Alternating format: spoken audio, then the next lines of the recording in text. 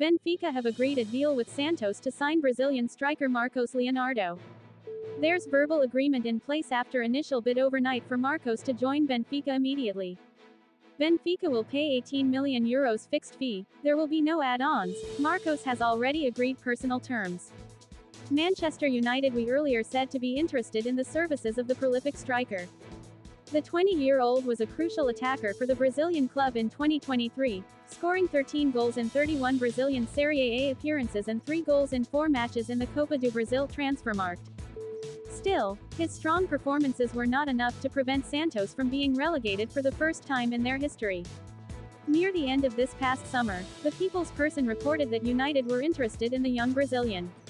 In November, Leonardo's agent, Rafaela Pimenta, revealed that the striker had become interested in securing a transfer to a European club as soon as the January transfer window opens. Already in the previous transfer market he had the possibility of being sold, but Santos' sporting situation was very particular, Pimenta explained, referring to Santos' relegation battle. But the time has come to move. He wants to have a European experience and his time will come this winter, Pimenta concluded. In November, it was reported that Santos were prepared to allow Leonardo to depart the club, lowering their asking fee from his release clause worth €100 million to just €18 million. With previous reports suggesting that United would face competition to sign Leonardo from the likes of AS Roma, this claim appears to be ringing true. Portuguese newspaper Record, page 5 reported that Benfica are in the process of preparing an official offer for Leonardo.